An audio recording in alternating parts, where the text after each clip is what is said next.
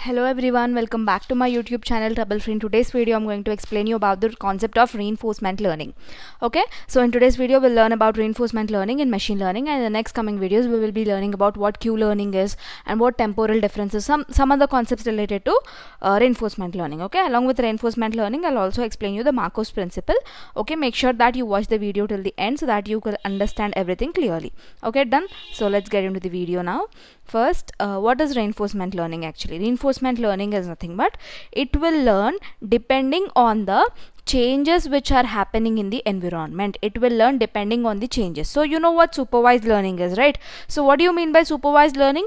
The human will explicitly teach the machine how to perform, how to do particular action, right? And what do you mean by unsupervised learning? In unsupervised learning, computer itself will learn. No human will come and explicitly teach something.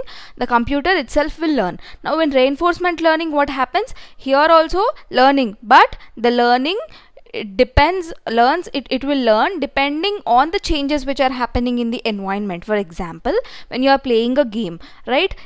Initially whatever moves you are doing is not known to the game, right? So initially the game will not predict, okay, first he will turn right, then left, then the game doesn't know what you will do initially, right? So when you're playing, depending on the moves that you are making, the game will be changing, right? So in the same way, even in the reinforcement learning also, it will learn depending on the changes which are happening in the environment, depending on the changes which are happening in the game, like that. Okay, so it mainly depends on environment and mainly depends on some external factors is what you need to remember here.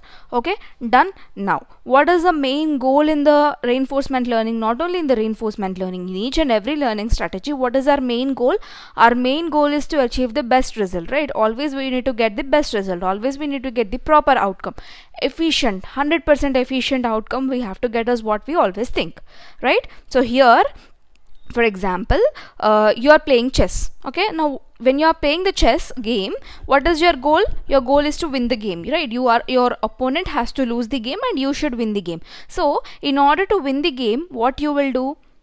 You will be making moves against your opponent so that you will have the more probability of winning, right? So for example, at each and every stages you will have different choices. Like you can move right.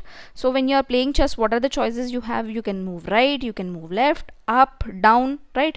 I seriously don't know how to play chess, so if I say anything wrong, please don't mind for that. So you can move. And how do you make the move? Initially itself you don't make all the moves and sit, right? Depending on the move your opponent is making, you will be making a move, right? So initially you will be setting coins. You will set your 16 coins, yeah, 16 coins, and your opponent will set his 16 coins.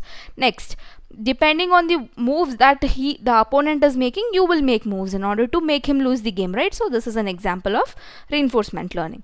Again, another example, suppose we are having an agent, or we are having a human being, let us take, or somebody, you have some person, and that person is having two choices.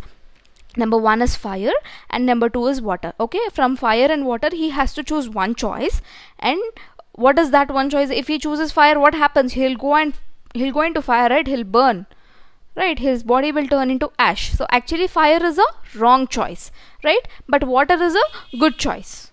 So here, since fire is a wrong choice, how to indicate it is a wrong choice to the person? You can indicate it either with a red sign, right? The wrong choice can be indicated with the red symbol, red color, and the right choice can be indicated with green color, like that, or tick mark, or into mark, or danger mark, whatever it is. You can have some representation, right? So in this case what we are doing is, whenever he chooses fire, since it is a wrong choice, we are doing -50, -50 points we are giving him. Okay, suppose he is having 500 points, then if he is choosing fire, his points will become 450, like that. So we are deducting his points. -50 we are doing when he is choosing for fire, because fire is the wrong choice. Suppose he choose water, then since it is a correct choice, how to make the agent or the human being or somebody or the machine or the bot to learn that it has made a good choice?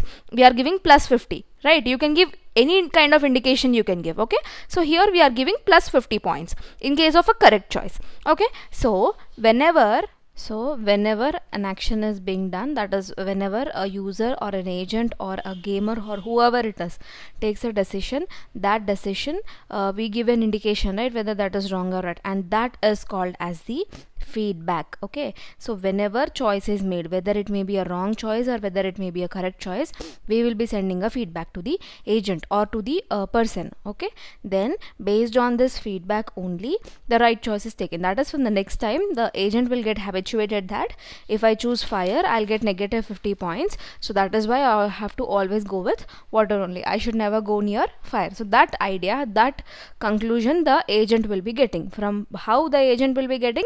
The agent will be getting that conclusion with the help of this feedback which we give. So feedback we will be giving irrespective of it is right or it is wrong. Okay, done. So while choosing fire, he is getting minus 50, so he will never go for fire from the next time. By choosing water, he is getting plus 50 points, right? His goal is to achieve the target, or his goal is to maximize his points. So that is why he will be always choosing for water only. Okay, done. Now we are done with this what reinforcement learning is, right? I hope you understand. Now I will explain you what is Markov's decision problem. After this, with the next video, we will be learning about the Q learning. Okay, no issue, no hurry. So Markov's decision problem is again a simple thing.